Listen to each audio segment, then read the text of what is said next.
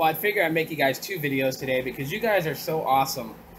So, as the title states, if you ever wanted to change your icon without having root and without having to download an icon pack and basically theme all your icons, like, you know, if you want to switch it up a little bit, have your phone dialer look a certain way. Maybe you want Snapchat to look a certain way, or Google+. Well, I'm going to show you guys by using Zedge how you can individually theme each icon and give your phone just a real awesome look. So yeah, let's go check it out. So as you guys can see, I pretty much themed the camera and the phone app already, but I'm going to show you guys how to theme individual icons. So we're going to theme Snapchat, okay? So that's your basic Snapchat icons you guys can see in the social media folder. But we're going to head over to Zedge and we're going to give it a different look. So you want to download Zedge from the Play Store. Wait to focus so you guys can see. Come on. Today the camera wants to act weird, but yeah, Zedge app. Download it in the Play Store. And let me turn my Wi-Fi on for this. Alrighty, so right there where it says icons beta, you want to select that. Now there's a whole list of different icon packs technically, but you don't have, well, what I'm saying is if you're going to use these, you don't have to like theme all your apps to look a certain way. You can individually pick from different ones. So let's see, what's a pretty cool one? Let's say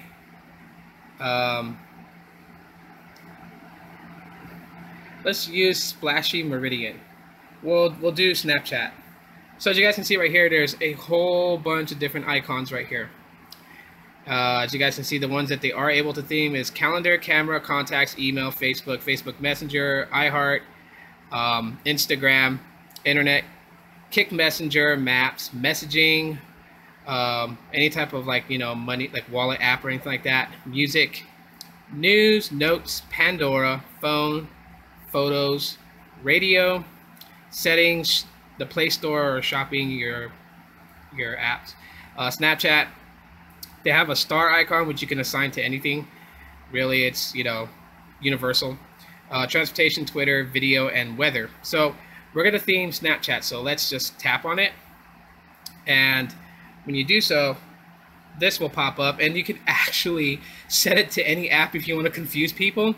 Like if you know you set the Snapchat icon actually to like playbooks, right? And then people snoop through your phone and they want to see what your Snapchat is, so they click it and then they'll freak out that playbooks opens. But we'll select Snapchat right here, and that's pretty much it. Right there it says Snapchat shortcut created.